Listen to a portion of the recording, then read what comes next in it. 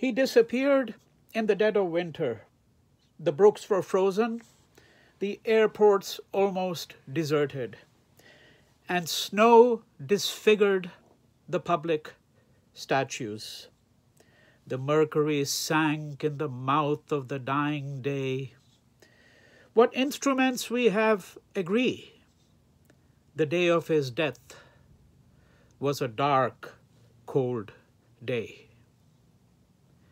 These are the lines, the opening stanza from W.H. Auden's very famous poem in memory of W.B. Yeats.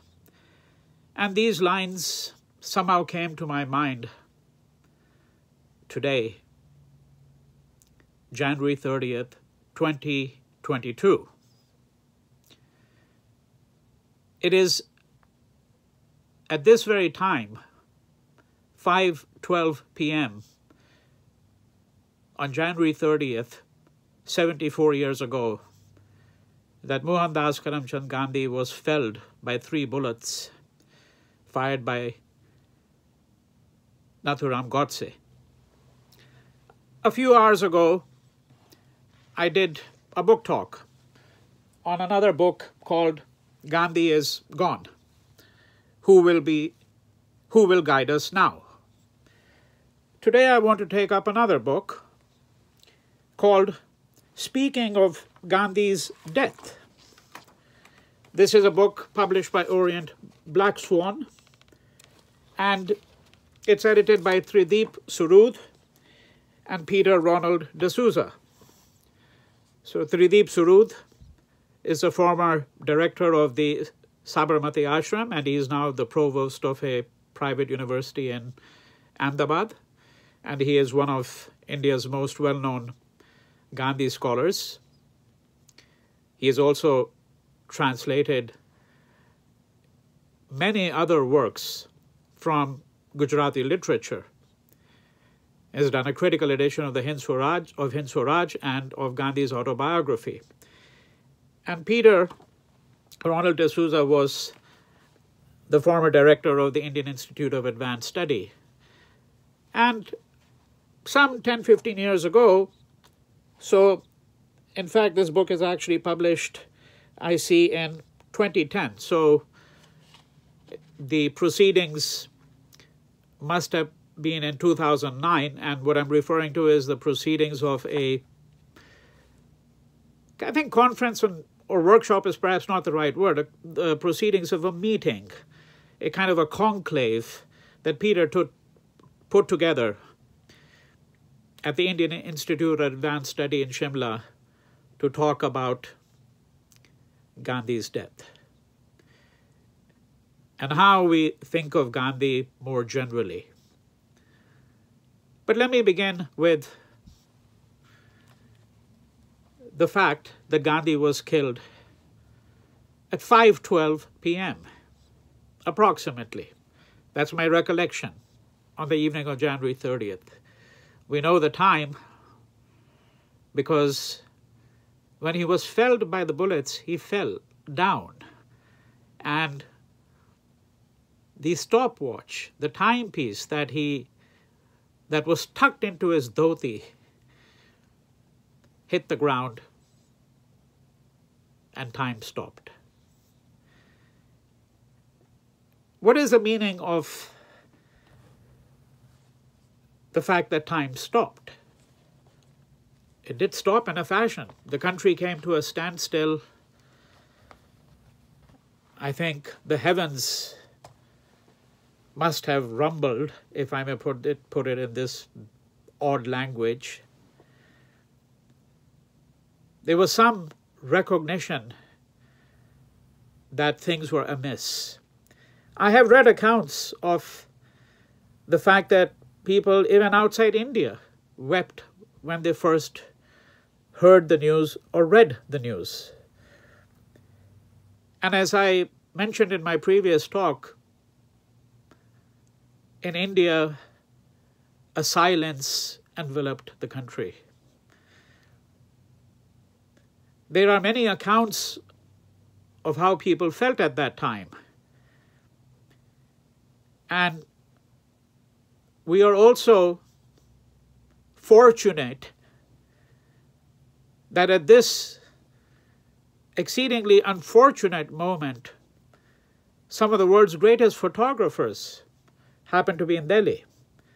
The mass of humanity that was present at Gandhi's funeral was captured by the camera of Henry Cartier-Bresson. Margaret Bourke-White, who did an extraordinary book called Halfway to Freedom, was in Delhi at that time. She took some of the last known photographs of Gandhi. Some of the most iconic photographs of Gandhi were taken by Margaret Bourke-White. And one of these days I will share those photographs, since I have that book in my collection, with the viewers of my videos. We also have a great Indian photographer who in fact had really sharpened his skills traveling through Bengal during the Bengal famine in 1943, when he accompanied a really great artist by the name of Chitta Prasad, whose sketches of the Bengal famine are extraordinary and furnish us with a real narrative of the horrific nature of that famine, what some would call a genocide. But Sunil Jana was not in Delhi when Gandhi was shot dead. He was in Calcutta, but he captured the sentiment there. There's a famous photograph of him where you see a mass of people and you see these, black umbrellas because it's raining. And then you see one person holding aloft a newspaper. I think it was an Amrit Bazar Patrika, with the headline splashed across the first page of the death of Gandhi. But really, I think the question of Gandhi's death being at 5:12 before us is, what meaning do we read in the stopping of the watch? And I think there are a great many other questions wrapped into this, which have to do with how Gandhi is interpreted through time, in time, but also what was Gandhi's own relationship to time. We all have a relationship, although we don't think of it that way, with space and time, the two vectors of all discourse. And in the case of Gandhi, there are many different registers of time that we have to think of. The one that I really wish to only draw attention to briefly before I go to the subject matter of the book is Gandhi's own attitude towards time. Because there's no question to my mind that although the demands on his time were enormous, he never, incidentally, said he was busy. Right? How often we use that word, busy, busy. Everyone's busy, God knows doing what, most of the time. But despite all these demands on his time, he always made time for everyone. I think that is one of the most astonishing and less commented facts of the personality of Mohandas Gandhi. Now, this conclave that was put together, it's a very interesting set of conversations. And I dare say that these books, I think, are far more intellectually engaging than the biographies that people love to write. We already have thousands of biographies of Gandhi. I have no doubt that many more will be written, because it is obviously an epic life. The subject is inexhaustible. And we have the view that new research will continue to yield new insights. I won't comment on whether I think that this is at all an interesting point of view. But one thing must be said is that biographers usually don't have an argument. They don't have to worry about an argument. You just take the life as it is. Of course, you then decide what you're going to present, what aspects you will highlight, what aspects of a person's life you will obscure, what will be in the shadows, what will be in the sunlight,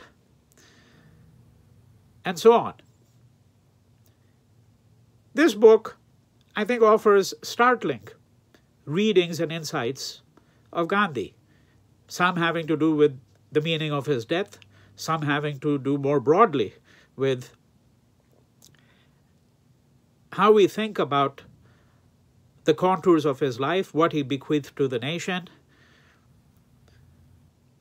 how he has been received in subsequent years in India, how he continues to be received today.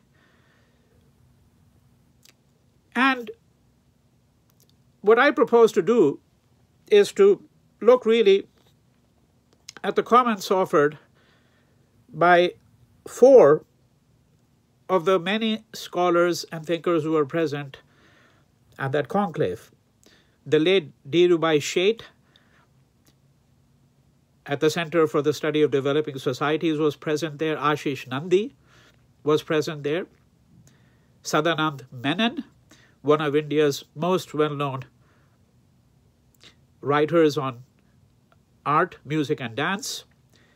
Ganesh Devi, a leading public intellectual in India, who has also been critically important in numerous domains of scholarship, including, of course, the massive project that he initiated on a new linguistic survey of India, but he has also worked actively to try to make the country sensitive to those who are still considered to be part of the criminal tribes and castes, a category, of course, invented by the British in the 19th century, in the late 19th century. Also present at this meeting were Sudhir Chandra, an Indian literary critic and historian, the late Mushirul Hasan, the Vice Chancellor of Jamia University in Delhi, and Rajeev Bhargava, who, like Dhirubhai Sheth and Ashis Nandy, has had a long relationship with the Center for the Study of Developing Societies. But what I propose to do here is to actually really look at 4 sets of comments, those briefly, again, those by Ashis Nandy, Sadanand Menon, Mushirul Hasan, and Rajeev Bhargava. Though in the case of Rajeev Bhargava, what I'm really going to convey here is the gist of a conversation he had on January 30th, some years ago, perhaps a year or 2 before the conclave, when he took a taxi and engaged the taxi driver in a brief chat. When we turn to the question of Gandhi's death, there are some set of questions about, of course, what does it mean to describe someone as immortal, right? Because this was, of course, the way in which Gandhi was perceived at the time of his death. And we know that there are extraordinary tributes that were paid to Gandhi after his death, not just in India, but across the world. Some of these tributes are very interesting for not the usual kind of reasons.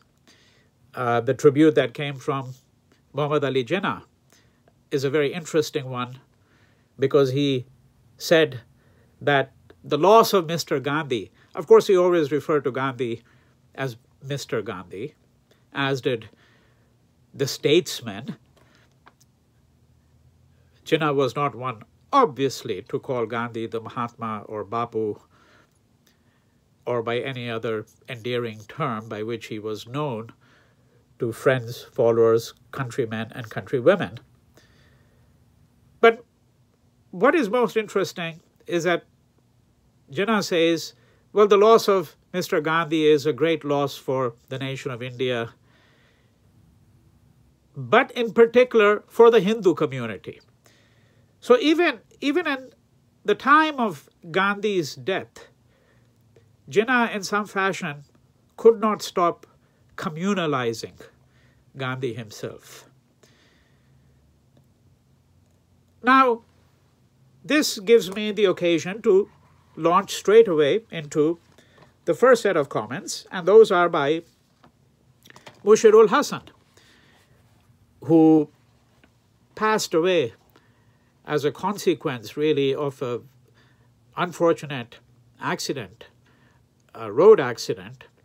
He's a prolific historian, wrote widely, really, on the colonial period, and was a person who was really sensitive to what we might describe as not only the history of Muslims in South Asia, but to such things as print cultures. So a very interesting book that he did on the Awadh Punch, which was a magazine that was produced, and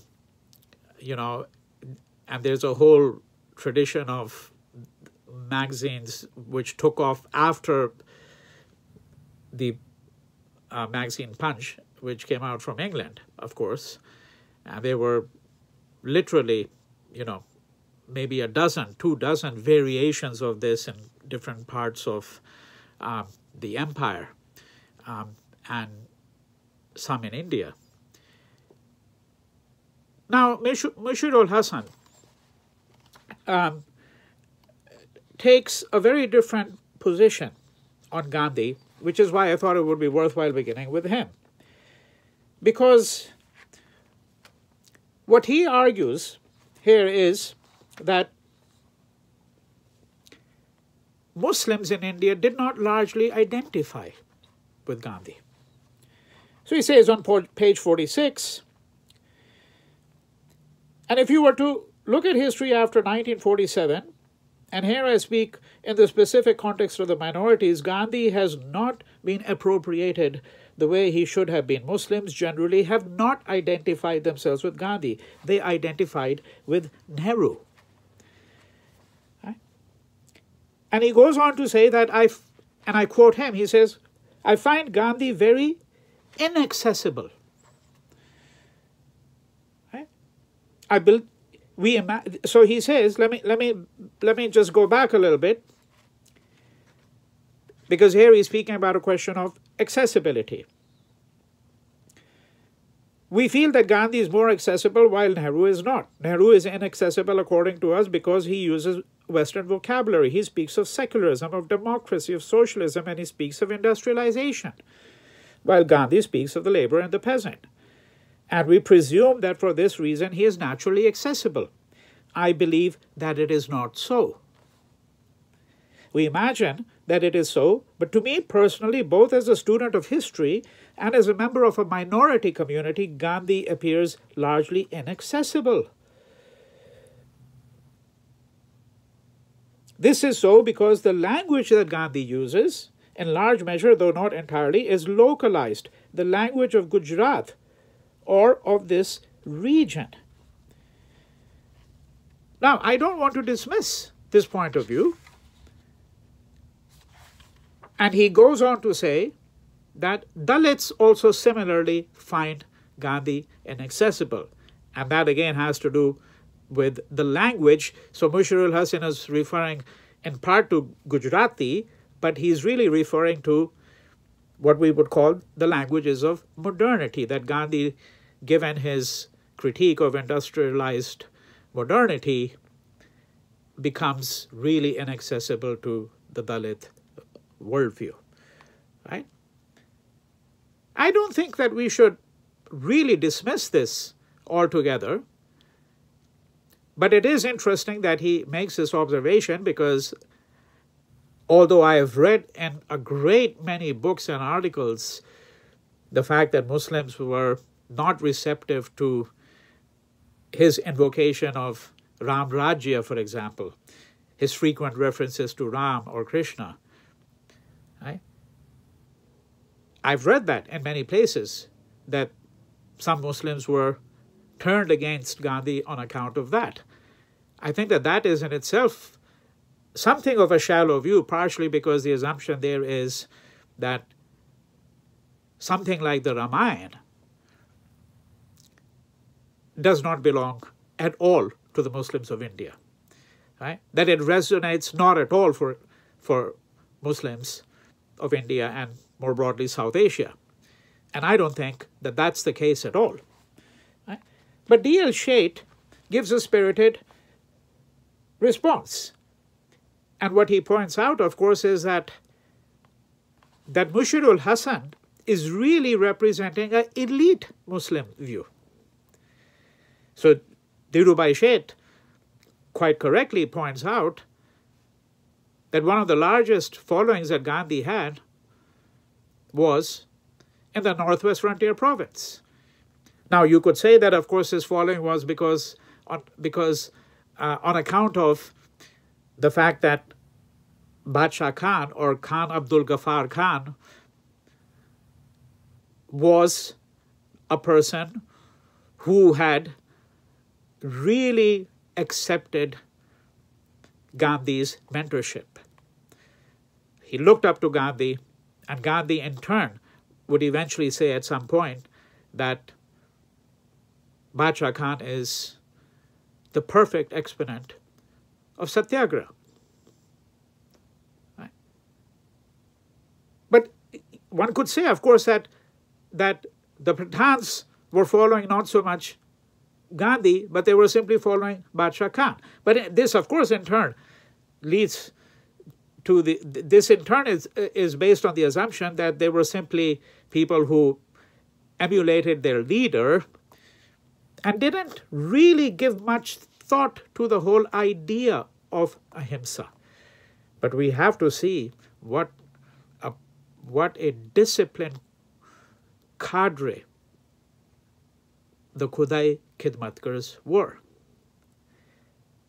And then, of course, we can say that if we are to take Mushirul Hasan seriously, when he speaks about the inaccessibility of Gandhi,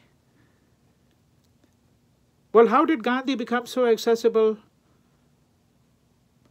to the Dalai Lama, to the Tibetans who have immolated themselves,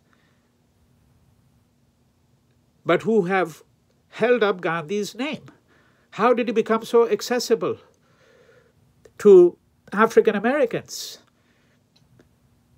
during what is called the Civil Rights Movement? And one could speak in this vein of many other such movements where neither the worldview that we associate with Hinduism, here for the sake of convenience I just put it in the singular, nor such practices as asceticism or the deployment of fasting,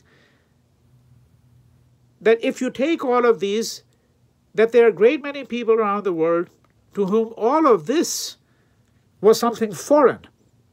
The worldview of Hinduism, the idea of a certain kind of rigorous practice of ahimsa, but nonetheless, they embrace the teachings of Gandhi in some fashion or the other. We find Rajeev Bhargava reflecting on this question in a different kind of way. So if we turn towards the end of the book, the very end of the book, we find Rajeev Bhargava, who is a political theorist, talking about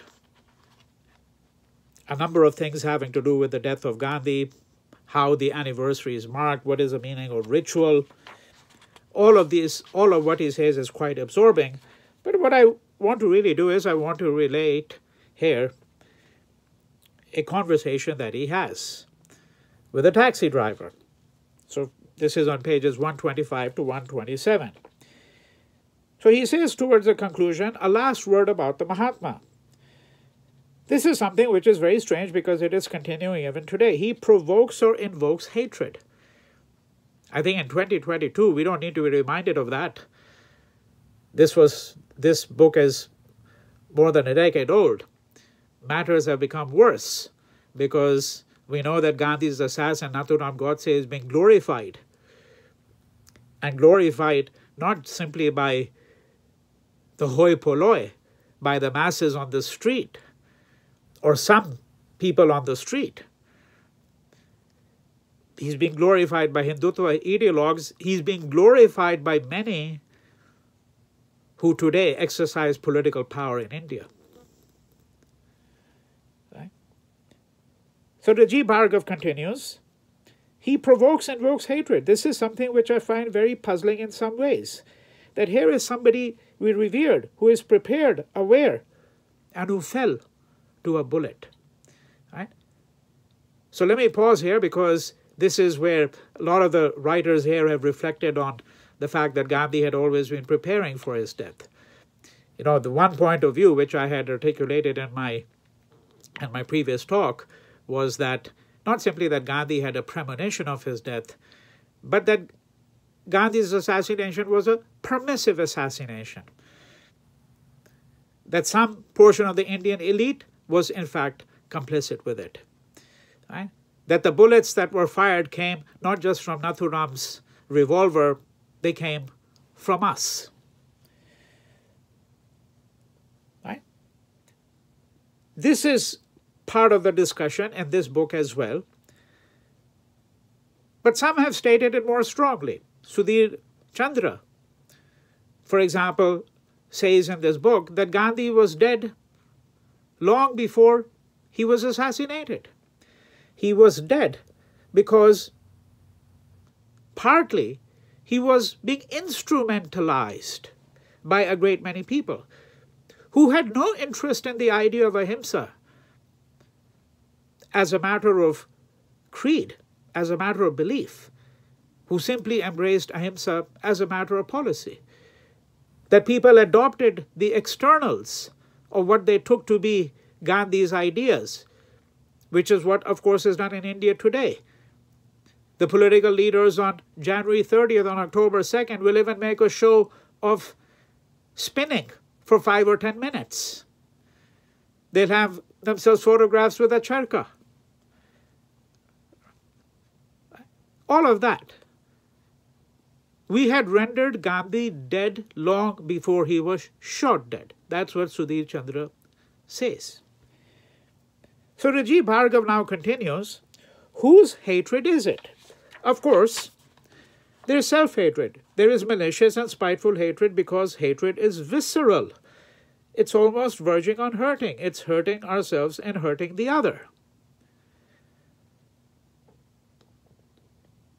I can't quote the entire passage at length, but I want to come to the portion where he talks about his conversation with the taxi driver. Right? So he gets into a taxi in the morning. Rajeev says, I'm not a social scientist and I'm not an anthropologist, but the little field work that I do, I always do when I come to the city and I ride a taxi. And this time was no different. So the first thing I asked when we got in was, so what's happening? And he was saying, what happened today? Basically, he was saying, what is the connection between Gandhi and 30th January? It was as if he was feigning complete ignorance about what happened today. So I said, don't you know, aaj wo shaheed hue. He became a martyr today, on this day. So he said, acha. And I asked, didn't you know that? To which he said, no, I didn't know that. So I asked, when were you born? He replied that he was born in 1966.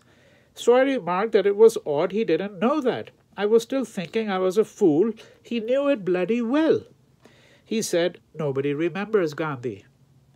To which I asked, do you remember Godse? He said, yes, a lot of people remember Godse. We carried on our conversation and I probed a little bit further and he said, what did Gandhi do? He did two things. First of all, Gandhi was not the only one to fall to a bullet. He was not the one who threw the British out. End quote. He said many more things, but I'll stick to these 2 points, says Rajeev Bhargava. He was not the one who threw the British out, and a number of other people also fell to bullets. Why do you make such a big deal about Gandhi? And the second thing he said was even more interesting. It is because of Gandhi, he said, and it ties in very well with a lot of other things said here today about caste and Dalits, that all the backwards are where they are today. They're in the government. All the government jobs are filled by them, and it's because of Gandhi. So I said, but isn't Mr. Modi from the other backward caste? This is before Narendra Modi became the Prime Minister of India, but he had been, of course, the Chief Minister of Gujarat. And he said, yes, he's a Ghanchi, but I'm not talking about him. I'm talking about, basically, he meant the scheduled castes. He said, basically, those people.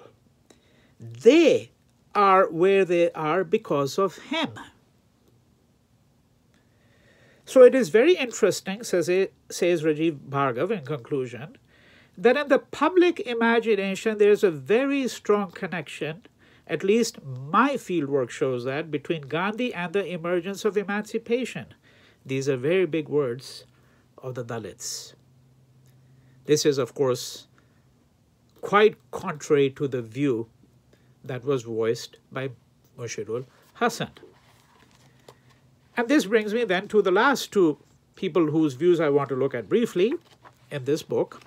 One is Sadanand Menon, whom I've introduced as one of India's leading and most interesting critics of art, music, dance. And some of this will not now be entirely novel in view of what I've said, both in the preceding half an hour and in my previous talk. But Menon says, in one sense, from the moment of his consecration as Bapu, Gandhi lived that life. See, there's entropy, right? All science believes in entropy, as he says. There's a birth and there is death. And Menon's preceding remark is, often we see in our indigenous systems that at the very moment of birth, death is inscribed into, say, a temple or a vigraha. Death is inscribed into the very moment of birth. And that is why, among some Buddhists, every time your birthday falls, it is drawing you 1 year closer to your death. Right? But let me continue quoting. His death, says Sadanand Menon of Gandhi, was already inscribed into his living practice, and I think that either he was perennially trying to commit suicide or there were perennially people hounding him and baying for his blood. So in that sense, the death was imminent. That kind of death, that kind of violent death, we sense a contradiction or an oxymoron in that. And when it happened, there was a profound silence.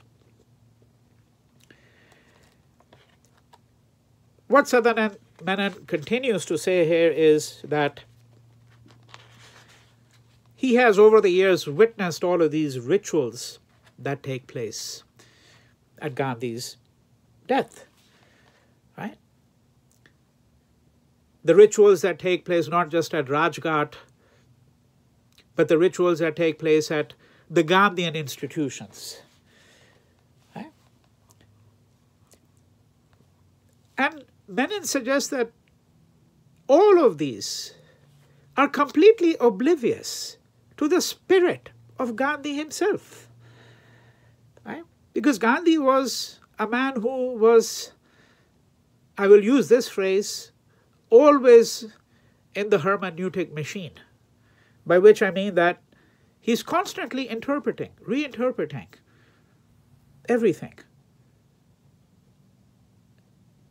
It is not an accident that his autobiography, and this goes back to the 20s, he still lived till 1948, is the record of his experiments with truth. What Menon says is that in India we ceased experimenting, frankly. We have no idea how Gandhi would have reinvented himself. Maybe I shouldn't use the word reinventing. Everybody is reinventing things. But how would Gandhi have played with the idea of satyagraha? The idea of play is very important in Gandhi's life. The sense of humor. And on Gandhi's death anniversary, it is important to think about humor too, I want to say. If you read his letters here in the Gandhi ashram, Menon says, there were people like Rajkumari Amrit Kaur writing this letter saying, Bapu, I'm not able to sleep well at night. I have this permanent cold. What should I do? To which he replies, perhaps that is because of your propensity for silk and underwear. Rajkumari Amrit Kaur, Rajkumari after all, she came from a very aristocratic family. She was a princess. And she liked silk saris and all of that. But she was also a very close follower of Gandhi. Likewise, Dr. Shushila Nair writes to him that when so-and-so person passes by, I'm not able to control my longing and passion for the person, and his one-line answer, that is Gandhi's one-line answer to her is, go take a cold water bath. Right? I mean, this is Mohandas Gandhi. But he's saying, Menon says that when you go to these Gandhian institutions, Khadi and village industries set up on the Khadi and village industries model, the rural development models at Varda, Sevapuri, Gandhi Gram, all of these, where in Gandhi's time they were self-sustaining, where the labor of the hand was understood in a different way. Now, what has happened to these institutions? But when you visit these places today, they are like bombed out sites. They are centers from where, for example, cotton yarn or khadi or paper, soap, matchboxes, ceramics, and carpentry is produced. But these ventures are either completely abandoned as projects by those who initiated and ran it themselves, that is, these Gandhian institutions, or they have become relics of some kind of archaic notion of production, with the entire abandonment of the idea of labor developing your body, your mind, and your soul. Gandhi was a philosopher of the hands too.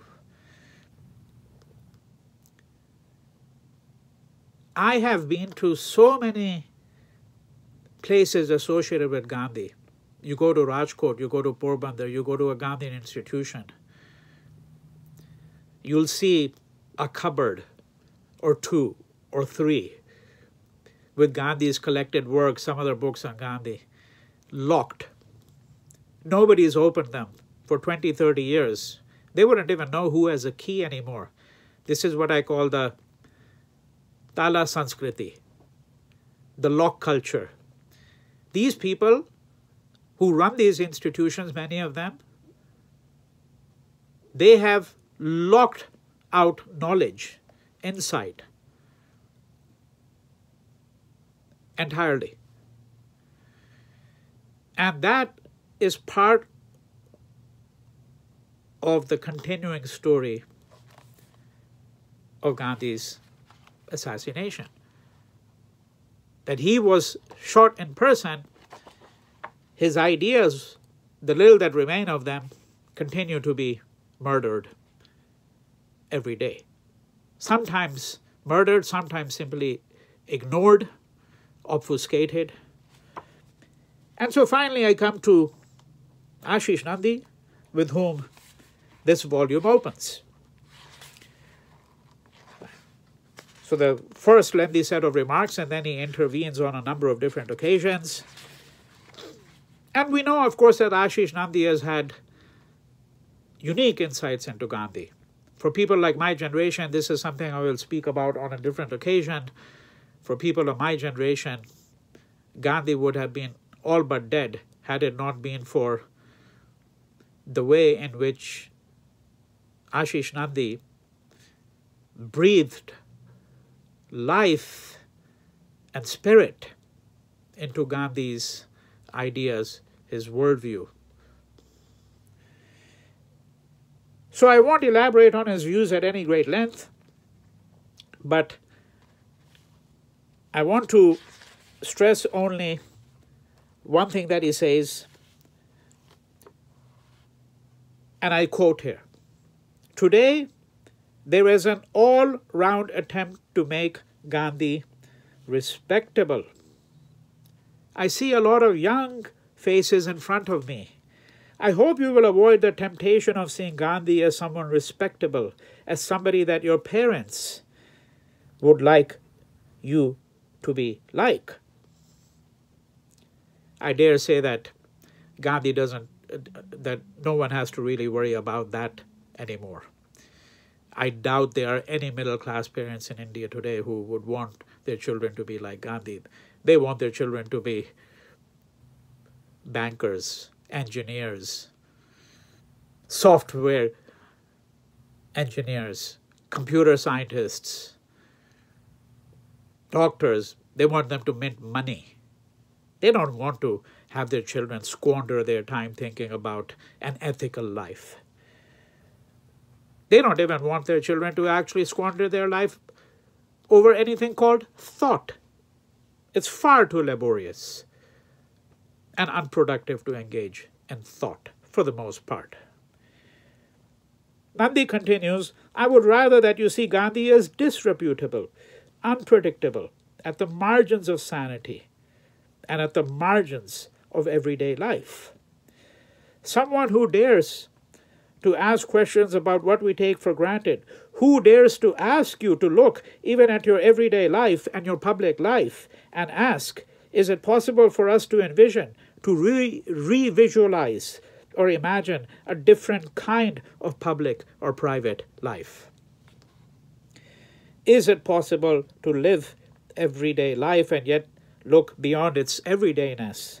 And is it possible to contaminate your everyday life or the life of the people around you with that vision? I think that this is really in the spirit of Gandhi. And I think on the occasion of his death anniversary, we can reflect on some of these matters. As Ashis Nandy says, in fact, he starts with this, 30th January in some ways is a much more important day than 2nd October. Unfortunately, 2nd October is a national holiday. 30th January is seen as a day of mourning, while 2nd October is a day of celebration. I propose to you that 30th January should also be a day of celebration. In the Puranas, in Indian epics in general, there is mention of only 7 people who are immortal, Amar. And this list of 7 does not include all the people we think would be there. Thank you.